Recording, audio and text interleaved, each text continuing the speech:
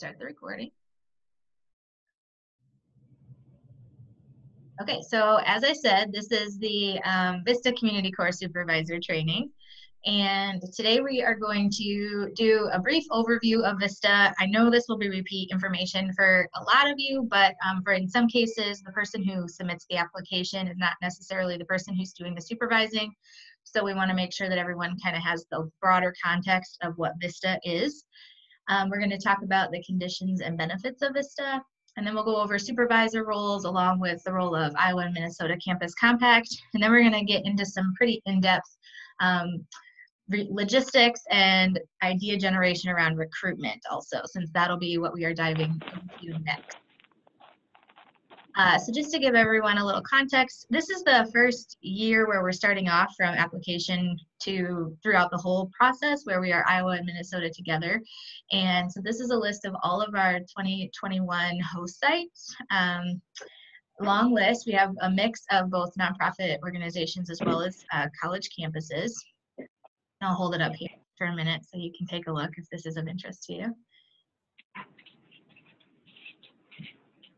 And so what is VISTA? VISTA stands for Volunteers in Service to America. It is a branch of the Corporation for National and Community Service, also known as CNCS, and it is the capacity building arm of AmeriCorps. Capacity building is is the other side of service as opposed to direct service. So you'll hear us talking about capacity building a lot because it's a pretty key component of VISTA, and it's important that our VISTAs are doing capacity building work. That's what we were looking for on the VISTA assignment descriptions, what we're looking for in project ideas, etc. So we'll talk a little bit more about that too. These are full-time service positions. It's a 1 year, and then our projects for this program go up to 3 years. And VISTAs will begin in the summer of 2020, either July 20th or August 3rd, and then they will serve 12 months. They will serve full-time. Generally, that's anywhere from 32 to 40 hours. We have 3 focus areas in our program. There's Health Core, Education Core, and the Opportunity Core. The Health Core so here are some things that you can do with the Health Core. So college student basic needs. The VISTA projects will support currently enrolled college students' basic needs, including but not limited to healthcare access, food access, housing assistance, mental health support. And then we also support community campus partnerships that are focusing on improving health outcomes in low-income populations. Education Core has a focus on recruiting low-income students into college and university programs or institutions, or establishing programs or services that retain low-income college students, and again, or supporting campus community partnerships that focus on improving education outcomes in low-income populations. And then finally, we have the Opportunity Core, which focuses on connecting homeless or near homeless college students to community services, establishing programs or services, aiding low-income college students in things like tax preparation, employment skills, and we also, again, support community campus partnerships, focusing on improving economic opportunity outcomes in low-income populations. So you'll see on all 3 slides, we talk about building organizational capacity in a way that is sustainable. So something that goes beyond the VISTA project itself and will last at the organization. Expand, enhance, or develop programs. And then again, using campus community partnerships as strategy. So as an organization, that's the mission of Iowa and Minnesota Campus Compact. So that is kind of a focus area of our program. So in terms of capacity building, what VISTAs can't do is no direct service and no displacement of a worker. So that means not coordinating ongoing programs, performing core organizational functions. So the things that are already happening in your organization that folks are doing on a day-to-day basis, VISTAs shouldn't come in and then replace that work. This is an important thing that we will be looking for again on the VISTA assignment descriptions. And our job is sort of to interpret some of that for CNCS, between CNCS and our sites. And so we'll sometimes come back and say, hey, this activity on a volunteer or on the VAD kind of implies displacement of a worker. Can we reword it? Can we talk about if the VISTA is going to be doing this? What kind of work is this actually going to require? and talk through those things with you. So things that include direct service would be like staffing the front desk, helping clients complete forms, scheduling appointments, scheduling meetings, that kind of thing, or teaching classes, doing the tutoring, doing the mentoring, that kind of stuff. What they can do is recruit and train volunteers to do these things. They can develop partnerships that support that work. They can develop systems, and they can do research, and they can train. So those are all things that we see very often in VISTA projects and on the VADs. Here are some more ideas about what you might have your VISTAs be doing. And sort of over here on the left, these are things that are okay, indirect service, some basic level things that you could ask your VISTA to do.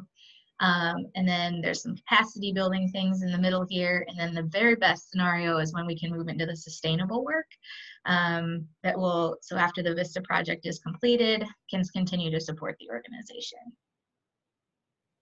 And I should mention that if anyone has any questions at any time, they can either, there's a little raise your hand button, or just jump in at any time if you want. And we also have a chat function in Zoom that you can use, and we will respond to it that way as well. So VISTA candidates, when we're going out and recruiting members, the things that are required of the members, they must be at least 18 years old. They must be a U.S. citizen, national, or legal permanent resident alien. They must pass a federal background check. They must commit to 365 days of full-time service.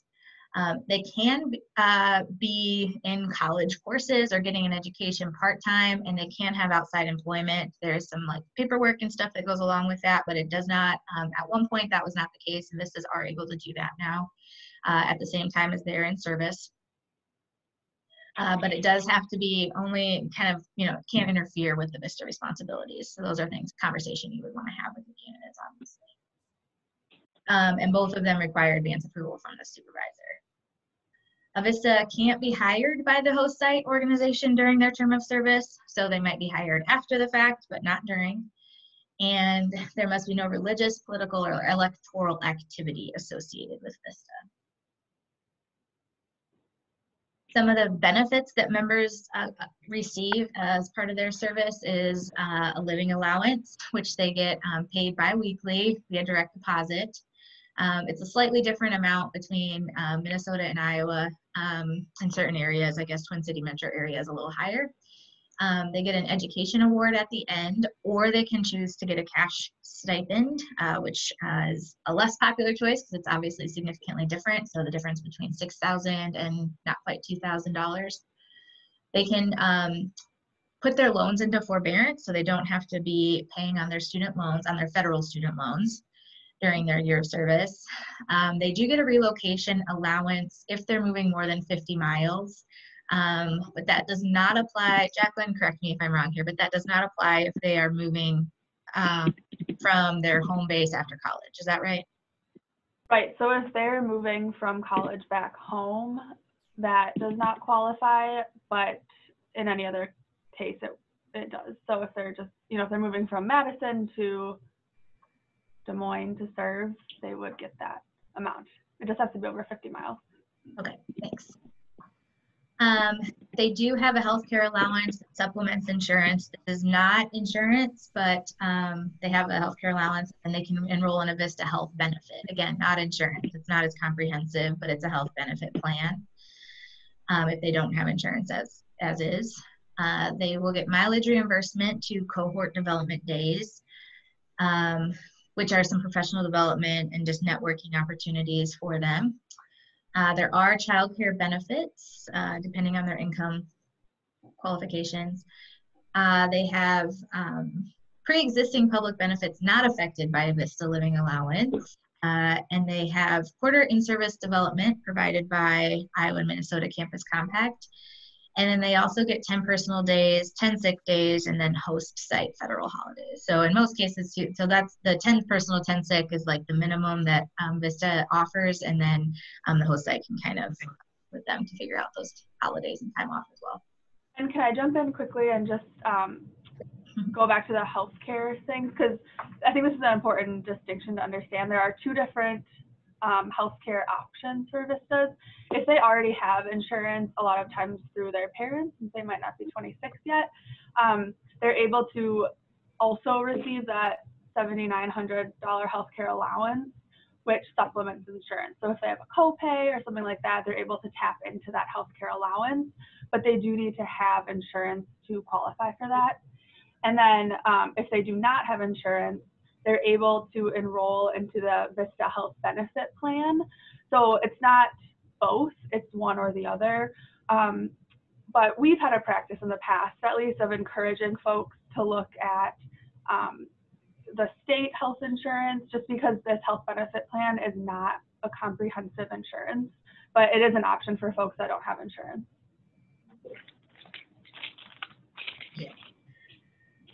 I should have mentioned that this is my first time giving the overview presentations, and so Jacqueline will be jumping in to help me out here and there. So benefits that that the site should be providing to the VISTA that we expect are a workspace that includes a desk, a computer, phone, the supplies that are needed to do the job that they're being asked to do, of supervision and guidance, and we will talk a little bit about what effective supervision looks like moving forward. Mileage reimbursement for any service-related travel. So same way that you would reimburse your current staff and employees, you don't need to reimburse VISTAs for that as well. We ask that they provide at least one professional development opportunity. That can look like a lot of different things, so we can talk about that if you have questions. Some sites do choose to offer things like housing stipends or gas cards or grocery cards, or just things to help supplement the living allowance, which is pretty small, and to help make it a little bit more feasible of an experience for the VISTA. So that's kind of up to you all, but you cannot give money and can't hire for additional work. So if you do want to help supplement, it can't be in addition to the stipend, like cash or a paycheck. It needs to be in the form of gift cards or paying a landlord directly, or paying for services and products directly. And for the mileage reimbursement, I think it's also important to note that I know like there are some organizations that only reimburse their employees if they're traveling outside of the county or if they're traveling a certain distance. VISTAs should be getting reimbursed for any and all service-related travel. So even if they are driving their car 2 miles down the road, they should be able to submit that for reimbursement and get that approved. So it could look slightly different from the other employees, but VISTAs should be getting reimbursed for all of the travel they do. So as a site supervisor, your role starts with developing the VAD, the VISTA assignment description, which you all have started the process of, and we are working on kind of combing through those. And again, our job is to sort of make sure that the language that we use and the activities and objectives that are included fit with the expectations of CNCS. And so we'll look through those and then be emailing you if there are any changes that need to be made. Oftentimes it's not content changes as much as it is just kind of moving something around. But that document is also really helpful for the VISTAs themselves to take a look at and kind of know what you're expecting and to monitor their progress and hold one another accountable to that. You're responsible for recruiting and interviewing and selecting your VISTA. We'll supervise the VISTA, which includes weekly supervision meetings. And we mention that because supervising a VISTA, many folks are going to be supervising other staff as well. And while there's lots of things that are similar in that arena of supervision, there are some differences that come with supervising a VISTA. And in part, that's just because it's such a short and quick term that a lot happens in a short amount of time. And we want to make sure that they can be effective during that time, which requires a little maybe more supervision than you might have with your current staff members. And one of the ways to do that is to do weekly meetings. We also have quarterly reports and then a biweekly attendance certification survey that we ask supervisors to complete. The quarterly reports are checking in and then also kind of doing performance measure related things. And that attendance certification survey is really just our way of we don't have timesheets that supervisors are able to sign off on directly. And so that's just our way of saying, yes, my VISTA served the last 2 weeks and they should get their paycheck. We estimate the time commitment for VISTA supervision to be about 10 to 15 hours a month. And that includes sort of those weekly meetings and then doing, paying attention to the emails and things that are coming from Campus Compact, following up with those things. Obviously, this can vary a lot depending on the month and depending on the person, but just as an estimate, we wanted to offer that. And it's definitely busiest during the recruitment and onboarding times. So we're coming up on recruitment. That can take quite a bit of time and effort getting candidates in to apply and then also selecting them and getting them enrolled. And then the onboarding part is obviously, as we all know, just when you start a new job, you need a lot more support. So that's the busiest time. Some keys to successful supervision. Again, so meeting weekly, one-to-one. And during that time and throughout, you can being a coach, so not just a supervisor, but to provide some coaching and to advocate for your VISTA and kind of including them as a full staff member in staff meetings and in the things that you're doing as a team. Otherwise, having to be central to that, all of those things as well. Supporting the VISTA and meeting their personal and professional goals. And I think a lot of times what that means is also talking to them about what their personal and professional goals are and helping them to identify them if they aren't sure. That's where that coaching piece comes into. Again, VISTA is a quick year, so it doesn't take too long before they're in that time where they have to start thinking about what's next, and being a support system for them throughout that process is really helpful and important.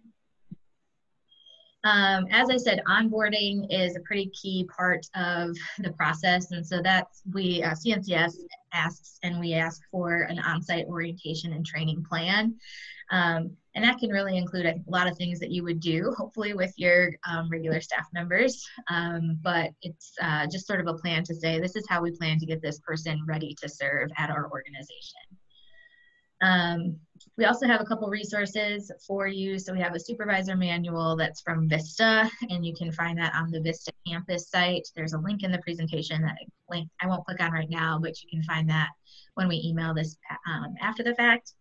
And then we also will have a supervisor handbook coming from Iowa and Minnesota Campus Compact. You may have, if you're already a site supervisor, you may have this year's version. There will be some updates to it. So we are going to send that out when it is ready. So to that end, Iowa and Minnesota Campus Compact role in the VISTA experience is ultimately just management of this multi-statewide program. So applying for the grant each year and kind of ensuring compliance through that. We do all the reporting to CNCS. And so sometimes the questions that we're asking for in terms of reports and applications and whatnot is generally stuff that we're getting asked for from CNCS. And then we compile all that information and pass it up.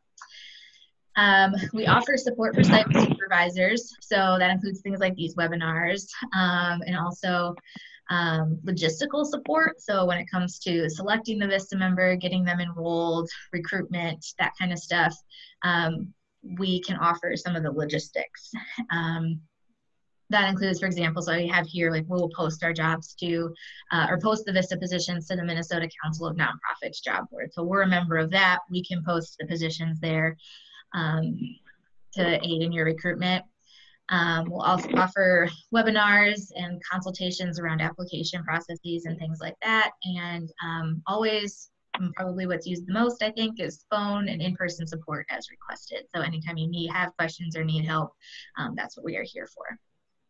The other thing that I realized we didn't put on here, but we do, is that we'll be emailing all of our contacts in our network with all of the VISTA position postings, and we'll also post to our social media, things like that. So those are some other, centralized recruitment efforts that we'll do as well. And then in terms of support for the VISTA members, we offer an orientation for the cohort, and we do try to provide a cohort experience so that the members feel like they are a part of a VISTA program, not just this one VISTA position at their site. We do quarterly cohort in-service member development, and so that's things that they can meet in person and attend and do some professional development and reflection around their positions with. We do 2 annual site visits, so that includes talking with, so either I myself or Jacqueline will come and speak with the VISTA and the site supervisor, and then we do that together. So they're about 90-minute meetings, give or take, which we'll do twice a year. And then we have the VISTA leader offers a lot of support to our VISTA members. So within both Iowa and Minnesota office, we have a VISTA leader. And that person has been a VISTA before, which is really helpful, and is a little bit of a peer leader in that regard. And they offer virtual discussions and are able to answer a lot of the members' questions around, like, how do I access VISTA benefits? How do I get my timesheet turned in? Where is that link to the report? All those kinds of things. And again, we can do support calls and visits with members as needed. And then there's an e-newsletter that gets sent out. How often is that, Jacqueline? This year, our VISTA leader is doing it weekly. Okay, so weekly, that offers a lot of resources and reminders and just kind of staying on top of the VISTA experience, I would say. All right, I'll hand it over to Jacqueline. Okay, so Kara did a wonderful job of giving us all a little bit of more background about VISTA and refreshing on our program in general. And I am going to be diving more into the actual recruitment side of things. So we're going to first talk about what recruitment looks like on My AmeriCorps. So this is the wonderful homepage of My AmeriCorps. It's a little bit of a clunky website if you're not familiar with it, but this is the homepage that folks will see when they go on to My AmeriCorps. Carrie, do you want to click the next slide? Oh, I'm sorry. Sorry, I don't have. I forgot. We'll see how this goes. So we are going to be talking more about the service opportunity listing, or the SOL. This is essentially your position description or your job posting that we'll be asking supervisors to create. And so what you're seeing here on the screen is what folks will see as they're looking through all of the AmeriCorps positions on My AmeriCorps. So they'll it has the title, and then it has a quick little blurb about the position. And I show this because we ask you to write a blurb about your position, and this is really what's getting people to actually click on your position. So this is a really important thing to keep in mind and make sure that it's catchy and enticing, and hopefully people will actually click on your position. So once they click on your position, this is what they'll see, and this is all of the information that we're going to be asking for you to create within your service opportunity listing. So that includes the program description, which is at the top there. We'll ask you to put a blurb in about your position specifically, and then we have language that we'll use about our cohort as a whole, just to give them a little more information about that side of things. And then we'll ask you to write out member duties, so they'll see that. So this is just kind of like a bullet pointed list of big activities that they'll be working on in their year of service. And then there will be program benefits, which will ultimately be the same unless you're able to offer housing, for example. We're able to put that on there. So we'll ask you for that.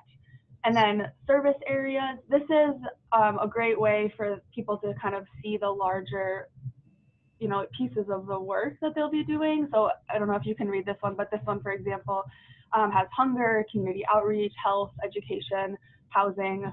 And folks on My AmeriCorps are also able to search by these service areas.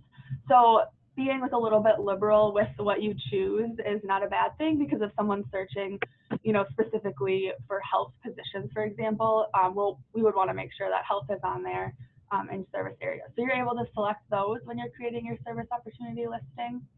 And then lastly, there's the skills. So again, people are able to search by these, so feel free to be liberal with the skills you're putting on there. And again, you'll be able to search, or you'll be able to select those as you're creating your SOL. So this is what folks will see, and then they're able to also apply through the My AmeriCorps portal. So this is just a little bit more information about the service opportunity listing. We'll be emailing you a template after this webinar, and so we'll just ask you to fill out that form and send it back to us, and then we'll do the posting on the My AmeriCorps website. We ask you to fill this out by March 4th, which is 2 weeks from now, so hopefully that gives you enough time to create some enticing language. And then we also, if you're wanting your candidates to email you a resume and cover letter, you can definitely request that, and we will put that language in the position description. So folks will see that on there, and then go ahead and also email you as well with that information. Once you send us your SOL, we will review it. There's usually not a lot of edits that we need to make to it, but if there's something, like a big edit we want to make, we'll communicate that with you. We do need to get approval from CNCS. So like I said, we'll edit it a little bit if needed, and then get approval from CNCS, and we will post those positions on My AmeriCorps. We're hoping that all of this work will be done, and we'll be able to get your positions live by March 13th. So incentive to create the SOL and get it sent over to us, and we can work on that as soon as possible. And once the positions are live, we will send you the link to your listing on the My AmeriCorps website, and you can send that out and start to get down to recruitment. So recruitment and your role within that. Recruitment is imperative for VISTA positions, especially from your end of things, because like Kara mentioned, we're going to be doing some centralized recruitment and posting on MCN, for example, but we really have seen that the most successful recruiting strategies are actually coming from the sites themselves. So really do make sure that you're posting it on your website, you're putting it in your newsletters that you send out to your networks, you're sending it out to folks if you have, connections with, college campuses, send it to their career services, all of that, like really push it out and advertise it as you would any position opening at your organization or campus. Make sure you're sharing this with past interns, with volunteers you currently have that you think would be interested. Yeah, like I said, any higher ed connections, like that's a really great place to find folks. A lot of people do a year of service kind of as like a gap year or as to get more experience right after they graduate. So, promoting it as a gap year before grad school is a really enticing thing for people. Make sure that you're promoting the benefits that come with VISTA, especially the educational award. Obviously, the pay is not going to be the reason people do this. So making sure that folks know about all of the other benefits that come along with it is really important. Post on your social media. If you have a current VISTA, make sure that you're using them, having them tap their networks, things like that. And if you would like us to create materials like the one you see on the right, this is a post that we had for a site last year. This is, I believe, a Facebook post, and the blurb is the blurb that the supervisor wrote for their service opportunity listing, and the link is on there. So we can create a similar, similar materials for you if you'd like. In the past, we've done like a Facebook post that you can use, a Twitter post, and a flyer that kind of lays out even more information about your position. So if you'd like that, please let Kara or I know, and we can get that for you. So yes, recruitment is really important, especially in this economy. There's lots of jobs right now, and so it is, to be quite honest with you, it's challenging to find folks that want to do this. So it is really important to actively recruit.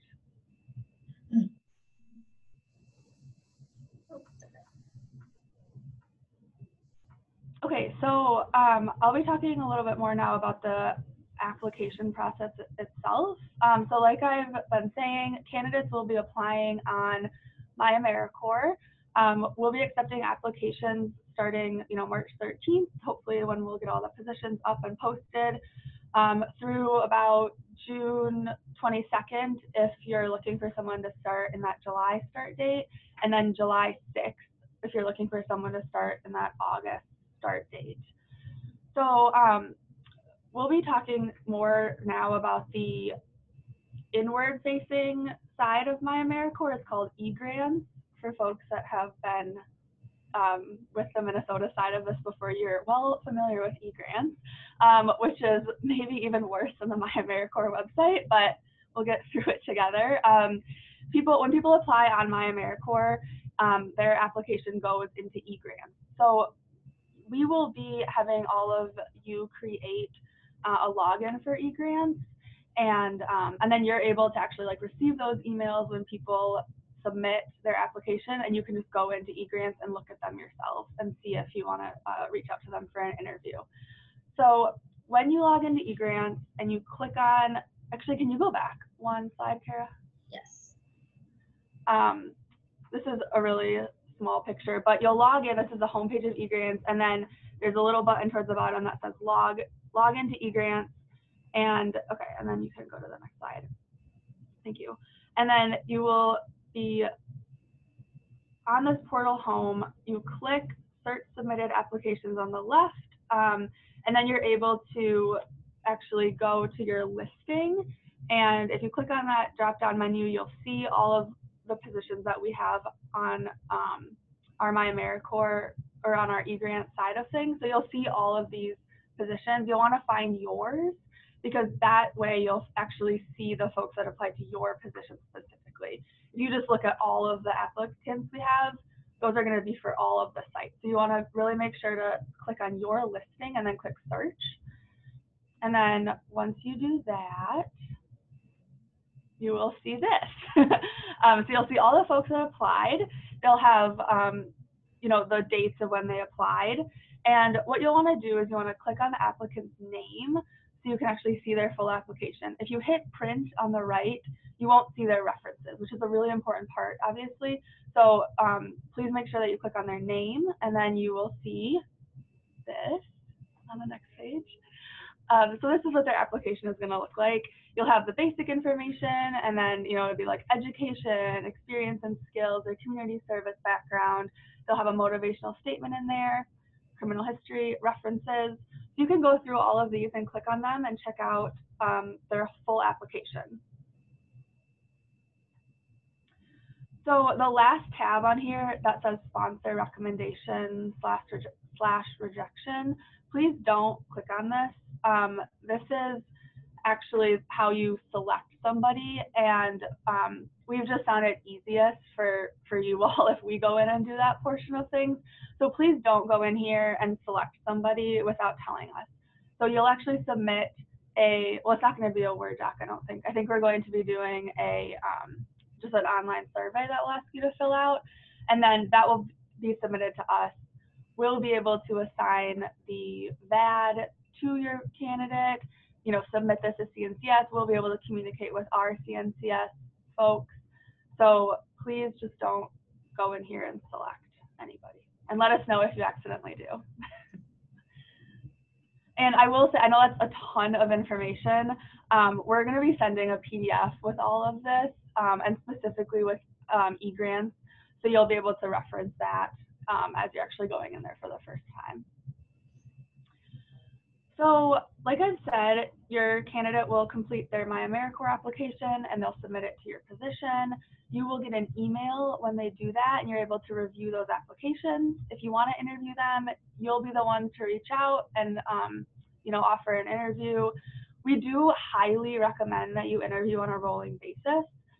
Most all VISTA sites are doing that, and so what folks do on My AmeriCorps is that they create one application and they're able to just send it off to various sites. And so a lot of times you're not the only site that they're applying to. So if you're not interviewing on a rolling basis and you're not reaching out pretty quickly, they might interview with someone else and then take that position. So we highly recommend that you interview on a rolling basis, and then reach out to them pretty quickly after they apply. We do ask that you inform us before you interview and just let them know, or let us know who you're interviewing. And we're going to reach out to your candidates with a terms and conditions and benefits checklist so they can see. While we try to be as transparent as possible about what VISTA is and what, you know, a year of service looks like, some folks will still apply without realizing that it's, you know, a full year or the pay or the location. You know, like there's all sorts of things that people just don't see when they apply. So we want to reach out to them first before you know, do this like hour-long interview with people, and just make sure that they're really aware of, you know, all of the terms and conditions that go along with serving in VISTA. So let us know who you're interviewing, and we will reach out to them and send that information along. So when you're interviewing folks, all of the candidates that you interview do need to be asked a uniform set of questions, which makes sense. We have sample questions that we're happy to send you, and we'll do that. But you're welcome to adapt those. You're welcome to use your own. But we'll send some along if you're wanting those. We do also ask that you review that terms and conditions checklist in the interview, just as another, you know, touch point for that with folks, and we'll send that along as well. If there is any criminal background that they listed in their application, they do have to fill out a criminal history form. There's very few criminal, you know, history things that would bar someone from doing service, but they do need to disclose that before they start. So just let us know if that's in their application, and we can work with you on that. Like I mentioned earlier, they might be applying to various positions, so just ask them about their timeline, see what they're thinking. That's just good information for you to know. You may ask about their ability to perform essential functions, but you cannot ask about health status or disability. And our lovely VISTA this year with Iowa and Minnesota Campus Compact created this wonderful document about equitable hiring practices. So we'll be sending that along to you as well. And we highly encourage you to check that out because there's lots of really good information in there. And a good example of what a VISTA can accomplish. True. Okay, so references are a really important piece, both for, of course, your information and also from CNCS's standpoint. So make sure that you're looking at those in the application, read through them. They do have to have 2 valid references. So this means that it has to be an employer or, you know, an academic or a volunteer supervisor. It can't be like a personal connection or a peer or a family. In my experience, CNCS has been pretty strict about that. So if you're seeing a reference that you don't think is going to be valid, let them know that. Maybe, you know, before you interview or during the interview, and just let them know that they'll need to get somebody different. And when you let us know who you're interviewing, we'll also look through their application, so we'll have a couple different sets of eyes on it. So that's just good to know. If there are reference concerns, that's fine. We do just have to, you know, kind of address those with CNCS when we ultimately select your candidate. And the last thing I'll say about this is if we're kind of running up on the deadline of recruitment, which is a pretty hard deadline with CNCS, and they don't have a reference in their application, let us know, and, you know, we can reach out to their reference and just give them a call, or like you're welcome to do that. But we do need to get those 2 references in before we can actually select your member. So if it is last minute, just call us and let us know, and we can work with you.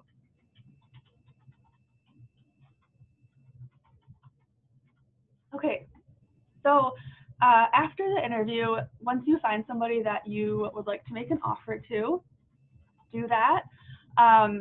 Just please let them know that the offer is contingent on Iowa and Minnesota Campus Compact and CNCS's approval. This is mostly CNCS's approval. They ultimately have the final say, so just make sure that folks know that. We recommend that you give candidates like 24 to 48 hours to respond and to accept, which might sound quick, but like I said, they're applying to various service positions, and so it's good to, you know, kind of snag the folks that you want. So that's kind of the reason for the quick timeline.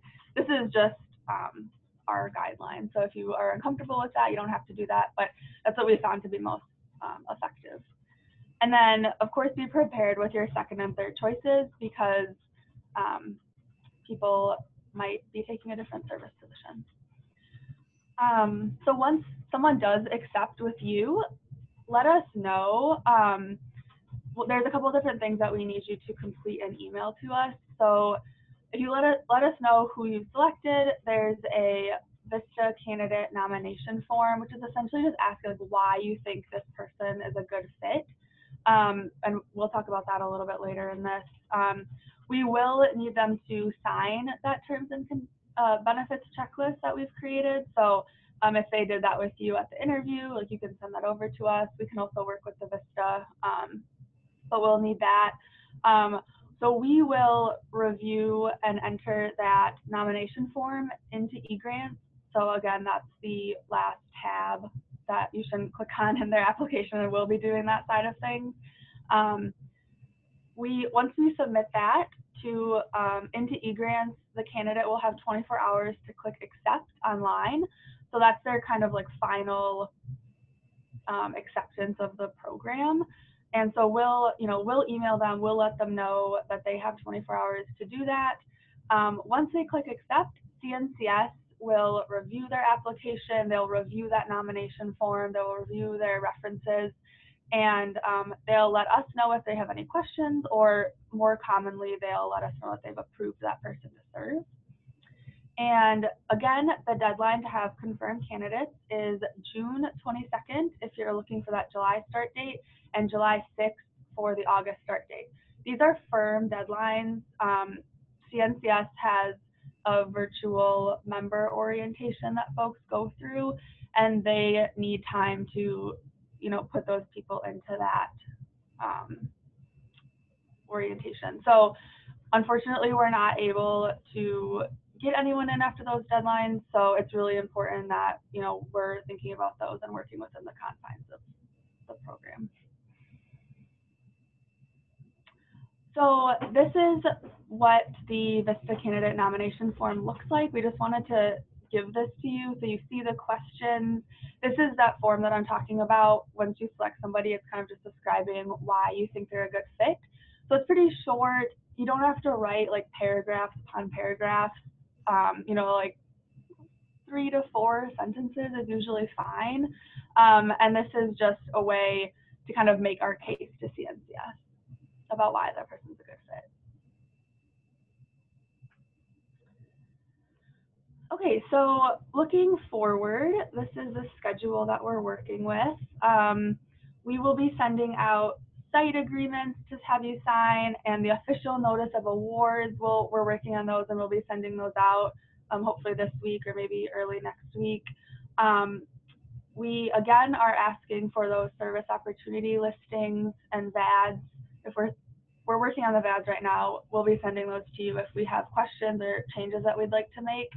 And then that service opportunity listing that you're creating for us, both of those will be due to us by March 4th. And then we'll be taking those, that was like a week and a half or something, to enter them all into the eGrants and the My AmeriCorps side of things, hopefully up by March 13th. And so at that point, you're able to start recruiting, interviewing, and selecting VISTAs starting March 13th through the end of June into early July. We are, as Kara mentioned, we need the on-site orientation and training from you. I know this is looking pretty far in advance, but we do want to get this on your radar. We'll be hosting a webinar on how to create that orientation and training, and that's going to be on June 3rd, again at noon. So please save that on your calendars. Yet again, as I've said, and as you probably have noticed, the deadline for selecting VISTAs is very important to us. So again, if your VISTA is starting on July 20th, it's on June 22nd. And then August 3rd start date is going to be July 6th.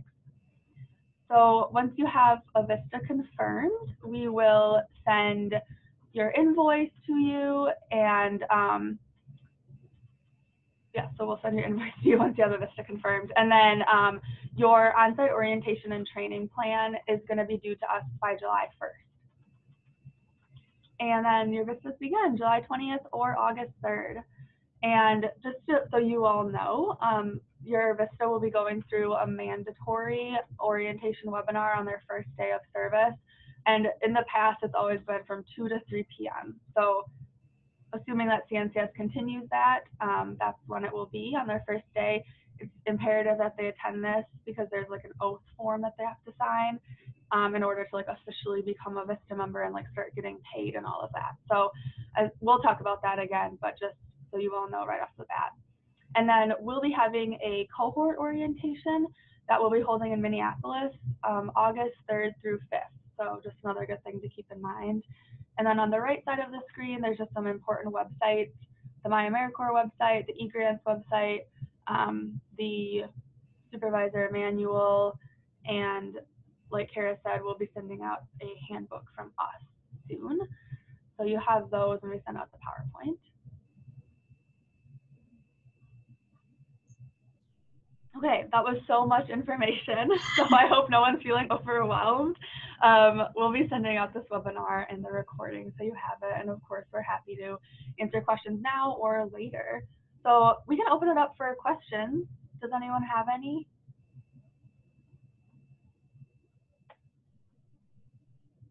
And everyone's muted, so you might have to unmute yourself or put it in the chat.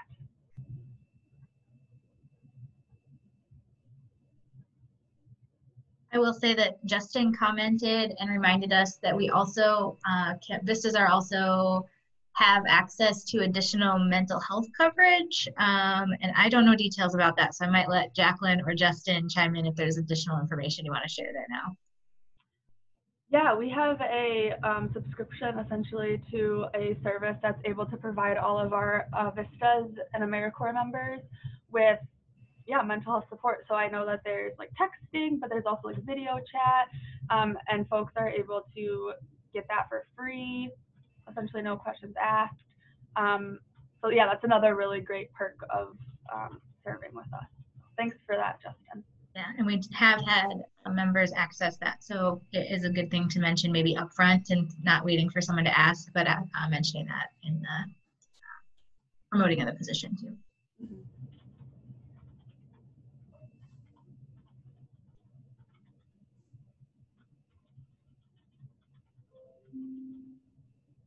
Wow, did we really do that good of a job explaining all of that? So there's no questions? Okay. We have too many questions and don't know where to start. Yeah, really. Okay, well, I'll run through the last pieces of this slide, and then Kara and I can definitely stay on until 1 if people want to stay on with questions. So we'll be sending an email following this with the recording of the webinar, a copy of all of these slides. We'll be sending you the timeline for recruitment and hiring. An important thing to note is we'll be sending that service opportunity listing template to you that you'll have to fill out for us. We'll also send you instructions for setting up your eGrants account, the link to My AmeriCorps where candidates can apply. We'll also send you that terms and conditions checklist that we've been referencing, and then that equitable hiring practices document that we have. And then coming in the near future will be those suggested VAD revisions, and then your service opportunity listing link once that's all up and running by March 13th. And then, like I mentioned previously, the host site agreement and official notice of award are also coming soon. So thank you all for attending. I really appreciate you taking the time out of your day. And Kara and I can stay on if anyone has questions. Yeah, thanks. And also I will say just very quickly, if there's anyone who has like really significant advice after they've done this supervision for a while, things they want to share that might be helpful to the whole group, if you want to share that now, or I know we're letting people go, so you know, letting us know at some point, and we can compile that information and make sure we're giving it to new supervisors, because no one can speak to it as well as those who have done it. That's great. Thanks, everyone. Thank you. Thank you. Yeah. Thanks.